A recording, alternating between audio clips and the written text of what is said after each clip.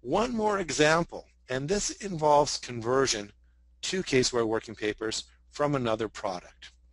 So Caseware does have the ability, under File Import, to convert from other working paper software. And we have a significant list here, and for those of you who are around my age, you might recognize some of these older packages. A lot of them have been purchased and discontinued by some of the other competitors out there. The example I'm going to show you today is a ProSystem FX engagement import. Now, there's a couple steps that are required to get to this point, and we do have documentation on that for anyone who needs to be able to convert ProSystem FX engagement files to Caseware working papers. So what I have done is I have extracted it from the ProFX database to put it local. I've turned off the SQL engine for ProSystem FX engagement, and I have a SQL engine running SQL Express so that I have the ability to convert that SQL file into Caseware working papers file. When I extracted it from engagement, I had to also place it in a certain folder structure. Now all this is explained in our documentation, all the way down to the file ID and the user ID folder. Now this is going to import the client information for me. I'm going to bring any adjustments and tax entries. If there's general ledger detail in there, I'll bring that in as well. And I want to import the client documents. So if you are doing a conversion, you can maintain those documents. You can get the file in the same state as it was in the prior software package in the prior year. Then just roll it forward, and you're ready to go in the working papers application.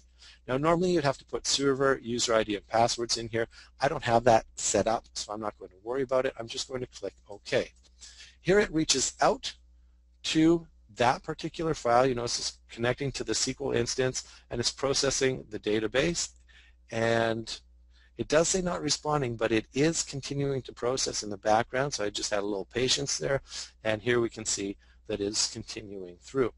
Now, there are groupings in working papers, and there are groupings in competing packages, and we want to make sure that they align for us. So I can see that the lead sheet here was in group 2 in that package. I want to put it into group 1 in Caseware working papers, and I'm going to say that that's not applicable. The other groupings we can import if we want. We don't have to. We can set it to not applicable if we like. In Canada, the tax code get brought across for the GIFI.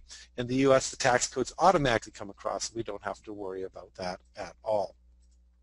So I'm going to click OK here, and it's going to complete that conversion for me. Now keep an eye at the bottom of the document manager on the left-hand side as we're converting, because it just added all of the documents as well from that engagement software. So if I open up the folder here, you can see all the Word, Excel, PDF, whatever was added in that engagement file has been brought across to Caseware working papers.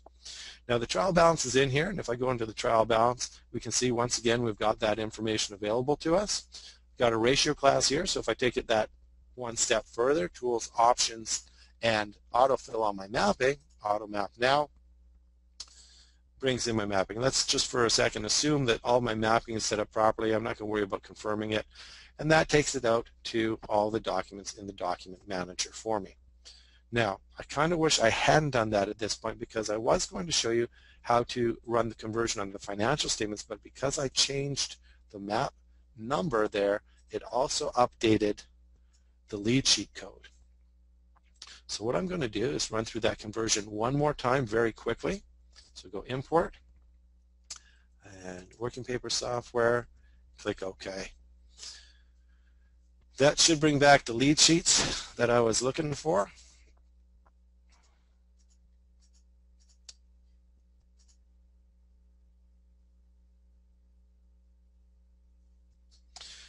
And so now I have the lead sheets here that are linked to the Excel and Word documents that were set up as financial statements previously. And part of the conversion is making sure that these items are updated to reflect the groupings that you have. So anyone who's worked with this particular software in the past might be familiar with the financial statements that you're seeing right here.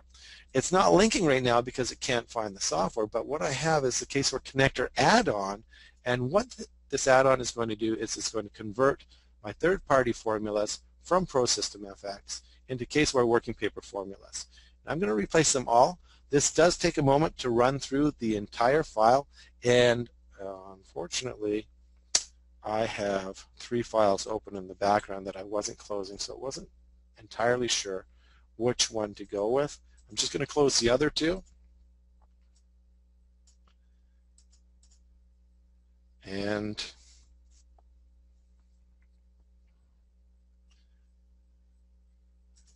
like that.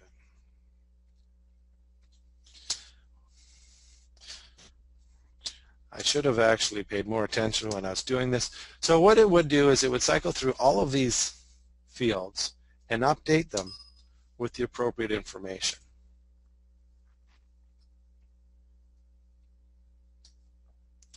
Now, I'm not going to take the time. I'm going to kill this process now. My apologies. I should have only had the 1 file open when I did this particular conversion, but that would update all the links to ensure that these documents are now linking back to your own financial statement information from the Caseware Working Papers file.